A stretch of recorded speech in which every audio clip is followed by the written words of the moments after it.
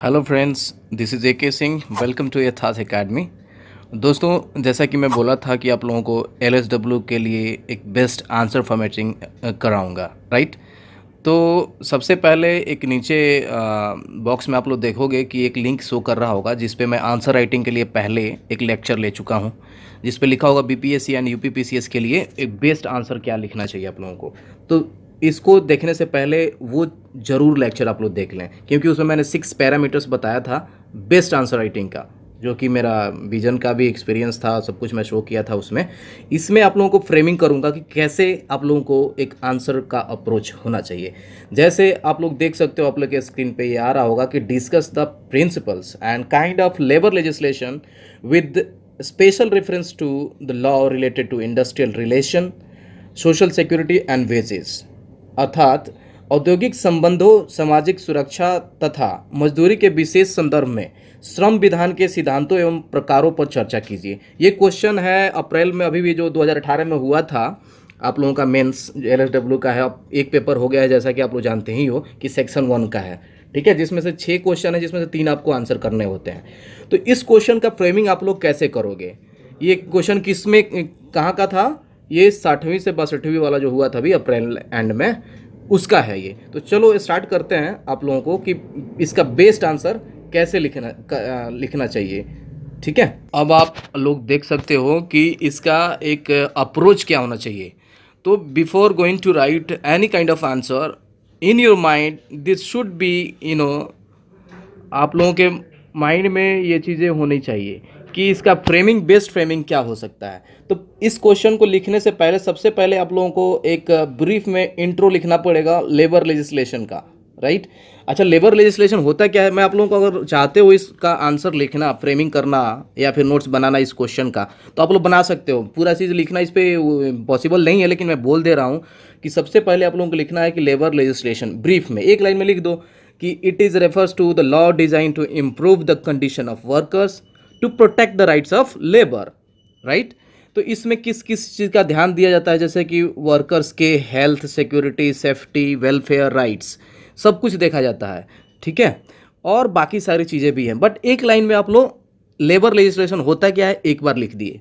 उसके बाद आगे बढ़ते हैं कि इस तरह से हेडिंग देना है आप लोगों को कि the principles and kind of labour legislation with reference to IR, ठीक है। पूछा है कि इसका आंसर अगर आप लोग फ्रेमिंग कर रहे हो तो सीधा सीधा दो चीज़ पूछा है ये कि the principal and kind of labour legislation with reference to IR, दूसरा सोशल सिक्योरिटी और तीसरा वेजेज। ये तीनों के बारे में आप लोगों का क्या प्रिंसिपल्स एज वेल एज उसका जो लेबर लेजिस्लेशन जो भी है, काइंड है, मतलब कि कितने प्रकार के हैं, वो लिखना है।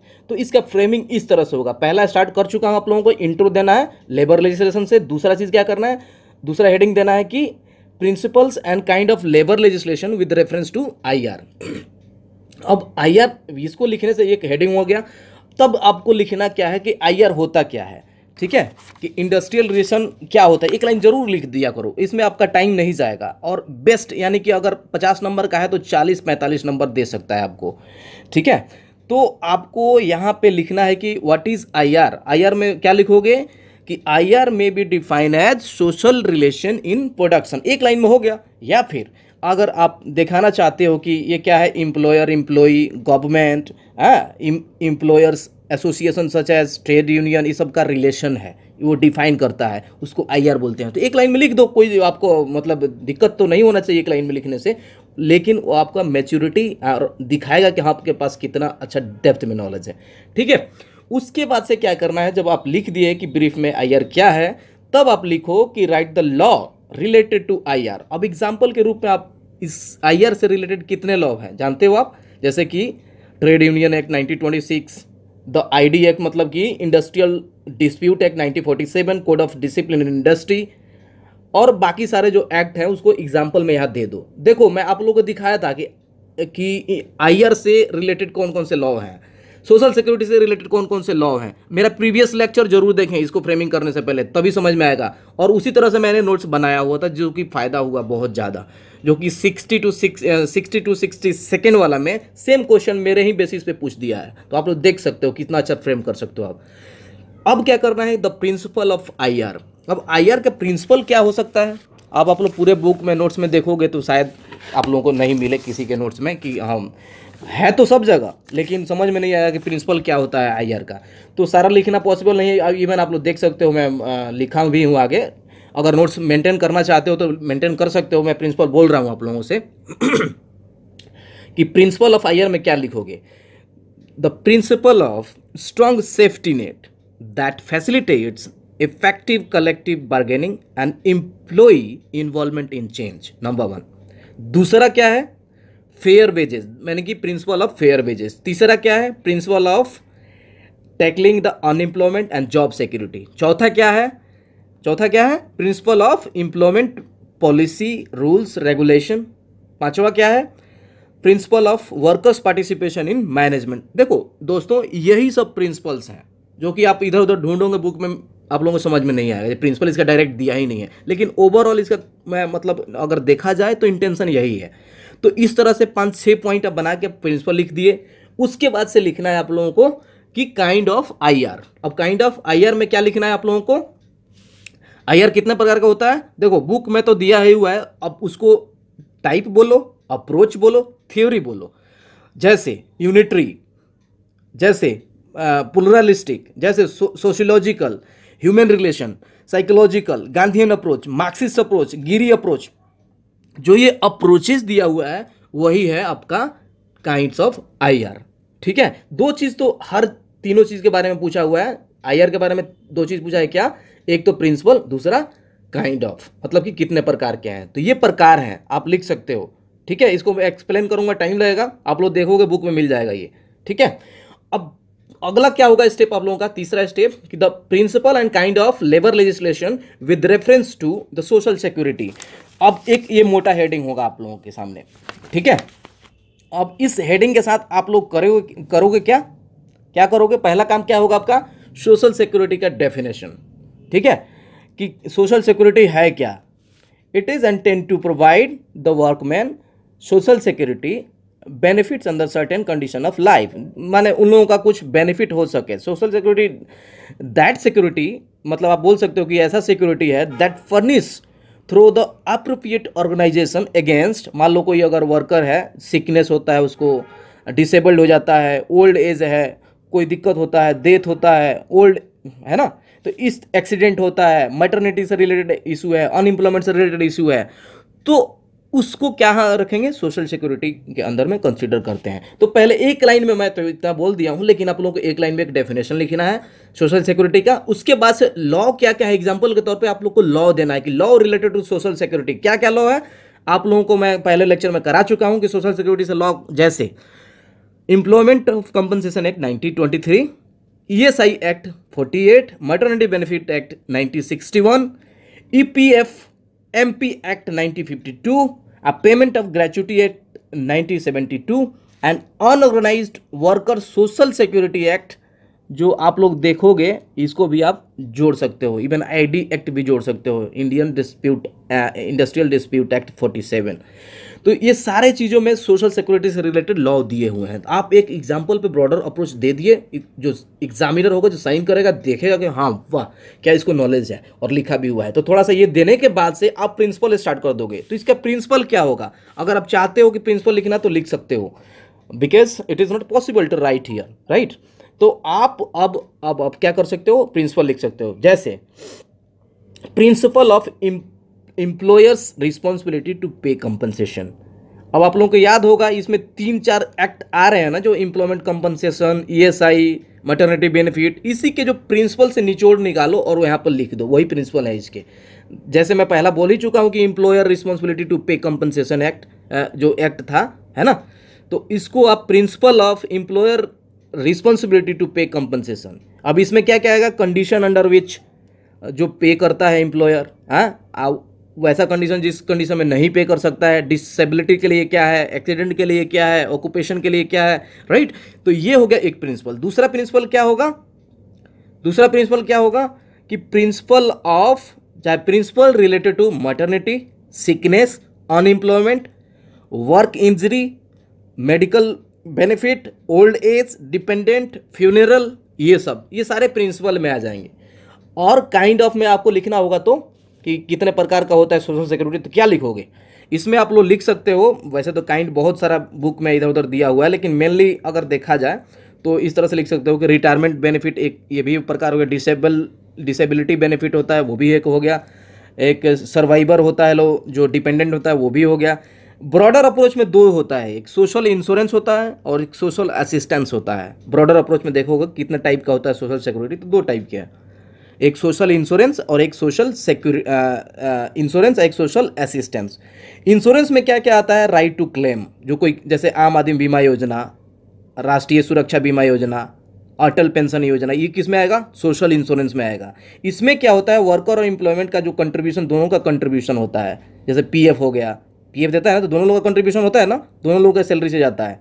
एम्प्लॉयर का भी जिसमें आप काम करते हो, और जो आप काम करते हो आपसे भी कुछ कटता है, तब पीएफ मिलता है, आपको मिलता है ना। ये क्या है, सोशल इंश्योरेंस है। और सोशल असिस्टेंस क्या है कि ये गवर्नमेंट कंप्लीटली देता है, आपको कंट्रीब्यूट नहीं करना पड़ता। जैसे एमडीएम है, मिड डे मील, जैसे है बेटी बचाओ बेटी पढ़ाओ वाला स्कीम, जैसे है फूड सिक्योरिटी एक्ट, ये गवर्नमेंट देता है। ये क्या है, सोशल असिस्टेंस है। तो सोशल सिक्योरिटी ब्रॉडली अगर देखा जाए तो दो तरीका क्या है, सोशल इंश्योरेंस, सोशल असिस्टेंस, हो गया। अब कंपोनेंट भी इसके आप लिख सकते हो, सोशल सिक्योरिटी के कंपोनेंट क्या क्या है शुरू में अगर चाहोगे तो, ठीक है। जैसे maternity benefit, employment injury benefit, disability, family benefit, है ना। तो शुरू में बोल ही चुका हूँ ये सब। तो आप लोगों को बस क्लियर होना चाहिए माइंड में कि आंसर क्या देना है क्या नहीं। अब principal and kind of labour legislation with reference to wages. अब वेजेस के बारे में आप लोगों को देना है, राइट। तो सबसे पहले क्या लिखना होगा यहाँ पे, वेज क्या होता है। Wages are the price of labour, मतलब an individual gets what for his physical and mental work. आप काम करते हो, आपके फिजिकल और मेंटल वर्क के लिए जो मिलता है उसको क्या बोलते हैं, वेज बोलते हैं, राइट। एक लाइन में दे दिए, क्या दिक्कत है। अब इससे वेजेस से रिलेटेड कितने एक्ट हैं, जैसे मैं प्रीवियस लेक्चर में दिखाया था आप लोग वेज से रिलेटेड, तो 4-5 एक्ट दिखा दो आप, है ना। जैसे वेजेस एक्ट है जो 36 वाला, वो दिखा दो, और भी एक्ट है सारा दिखा दो। इवन इक्वल जो एक्ट है जो दिया है मिनिमम वेजेस एक्ट, वो भी दिखा दो। तो 3-4 एग्जाम्पल दे दो, उसके बाद से प्रिंसिपल पे आओ। प्रिंसिपल में क्या होना चाहिए, principle of payment of wages, उसमें क्या क्या है, रिस्पॉन्सिबिलिटी, एम्प्लॉयर का रिस्पॉन्सिबिलिटी, फिक्सेशन ऑफ वेजेस, है सही टाइम पे मिल रहा है कि नहीं, ये सब, है ना। कब क्लेम करोगे, कब पेनाल्टी क्या होगा, ये सब। तो प्रिंसिपल एक हो गया। दूसरा प्रिंसिपल क्या हो सकता है, क्या हो सकता है, आप लोग इजिली बना सकते हो, 3-4 जो एक्ट हैं वहां से बना सकते हो, ठीक है। आप समझ में तो आ ही गया होगा मुझे लग रहा है कि principle of mode of wages, किस मोड में वेज देगा एम्प्लॉयर। प्रिंसिपल ऑफ क्या, वर्किंग कंडीशन पे क्या होगा उसका। Principle of condition of work लिख दो कि कितने आवर में, ओवर टाइम पे क्या मिलेगा क्या नहीं मिलेगा, है ना। तो इस तरह का प्रिंसिपल 4-5 पॉइंट बन गया। अब काइंड ऑफ वेजेस में क्या लिखोगे, 3 काइंड का मतलब टाइप का होता है। एक होता है मिनिमम वेजेस, जिसमें मिनिमम वेजेस में क्या होता है, it is not only sustenance of life but also the preservation of efficiency of workers. इसमें केवल एक लाइफ सस्टेन करने के लिए चीज़ें नहीं होती है ना मिनिमम वेजेस में, लेकिन क्या क्या होना चाहिए, एजुकेशनल, मेडिकल रिक्वायरमेंट, अदर चीज़ भी मिलना चाहिए, या उसके फैमिली को भी कुछ ना कुछ मिलना चाहिए, ठीक है। ये है मिनिमम वेजेस। तब होता है फेयर वेजेस। फेयर वेजेस किसे को बोलते हैं, जो कि एबव होता है मिनिमम वेजेस से, और बिलो होता है लिविंग वेजेस से, ठीक है। उसके बाद से बात करते हैं लिविंग वेजेस का। लिविंग वेजेस क्या होता है कि अगर काम आप करते हो तो आपको तो मिले ही सारा सुविधा, साथ साथ में उनके फैमिली को जो डिपेंडेंट है उन पे, मतलब कि ये बेसिक नीड का ही बात नहीं हो रहा है, रोटी कपड़ा मकान का ही नहीं मिलना चाहिए आपको, एजुकेशन मिलना चाहिए, हेल्थ सुविधा मिलना चाहिए, सोशल सिक्योरिटी मिलना चाहिए, इंश्योरेंस मिलना चाहिए, ओल्ड एज का है तो पेंशन मिलना चाहिए, ये सारे चीज़ें मिलना चाहिए। लेकिन ये चीज़ डिपेंड करता है आपके बार्गेनिंग, आप एम्प्लॉई हो तो आपके बार्गेनिंग पावर पे, प्लेस पे, प्रोडक्शन पे, इंडस्ट्री पे, नेशनल इनकम पे, है ना। तो ये है principal and type of wages. तो इस तरह से आप लोगों को लिखना है, लास्ट में कंक्लूजन करना है, लास्ट में कंक्लूजन आप लोगों को देना है, ठीक है। तो ये है प्रिंसिपल, मैं मोटा मोटा पॉइंट लिखा हूं, आप लोग देख सकते हो, राइट। तो इस तरह से एक आंसर फॉर्मेटिंग होना चाहिए। चलो ये तो एक थ्योरी का मैं आंसर फॉर्मेटिंग कर दिया। अब आप इसी का चौथा क्वेश्चन देखो, define compensation and discuss the important provisions of the Workers' Compensation Act 1923। क्षतिपूर्ति नुकसान भरपाई की परिभाषा देते हुए तथा कर्मकार क्षतिपूर्ति अधिनियम 1923 के महत्वपूर्ण प्रावधानों पर चर्चा करें। अब इस तरह से क्वेश्चन आ गया है। एक मैं आप लोगों को थ्योरी टाइप का क्वेश्चन ऊपर बता चुका हूँ, ये है आपके लॉ को कैसे अटेम्प्ट करेंगे आप, उसके रिगार्डिंग क्वेश्चन है। तो इसके लिए मैं आप लोगों को बता रहा हूँ। अब ये है आप लोगों का आंसर फॉर्मेट। जैसे कि पहले इंट्रोड्यूस क्या करना है आप लोगों को कंपनसेशन से, ठीक है, कि कंपनसेशन होता है क्या है। It is the monetary benefit which is given to an employee मतलब एम्प्लॉई ऑफ वर्कर, एम्प्लॉई चाहे आप बोल सकते हो worker, giving their service to N organisation. मतलब कि एक वर्कर जो किसी ऑर्गेनाइजेशन को अपना सर्विस देता है, उसके बदले में मॉनेटरी बेनिफिट मिलता है, उसको क्या बोलते हैं, कंपनसेशन। ये इंक्लूड क्या करता है, सैलरी, वेजेस, बोनस। इस तरह से एक एग्जाम्पल में एक लाइन में दे दिए, ठीक है। एक लाइन में देने के बाद से आपको क्या करना होगा, उसके बाद से मान लो कि आप इंट्रो दे दिए, उसके बाद से एग्जाम्पल भी दे दिए, ठीक है, कि सैलरी के रूप में मिल जाए, वेज के रूप में मिल जाए, बोनस के रूप में मिल जाए, ठीक है। उसके बाद से क्या करना है, इसके ऑब्जेक्टिव लिखना है। ऑब्जेक्टिव यहाँ नहीं पूछ रहा है, लेकिन फिर भी आप लोगों को ऑब्जेक्टिव लिखना है, ठीक है, अगर नंबर अच्छा पाना चाह रहे हो तो, ठीक है। ऑब्जेक्टिव क्या हो सकता है, to impose an obligation upon employer two पे compensation for accident arising out of and in the course of employment, not only for the wages but to pay compensation for injury sustained to him। आया समझ में। आप लोग maintain भी कर सकते हो इस तरह से नोट्स। ऑब्जेक्टिव अपने से आप लिख कर रखो हर एक्ट का। लिखने के बाद से क्या करना होगा, अब इंपॉर्टेंट प्रोविजन से स्टार्ट करना होगा, ठीक है। तीसरा पॉइंट क्या होगा आप लोगों का, ये हेडलाइन में देना चाहिए आप लोगों को एक बोल्ड में, कि इंपॉर्टेंट प्रोविजंस। इंपॉर्टेंट प्रोविजन में आप लोग स्टार्ट कर सकते हो, जैसे मैं स्टार्ट किया था। इंपॉर्टेंट प्रोविजंस दे के पहले स्कोप एंड कवरेज को 1-2 लाइन में लिख दिया था। उसके बाद से मेन जो प्रोविजंस है, जैसे कि एम्प्लॉयर रिस्पॉन्सिबिलिटी सेक्शन 3 को बोल्ड किया था। उसके बाद से क्या क्या रिस्पॉन्सिबिलिटी है दे दिया था।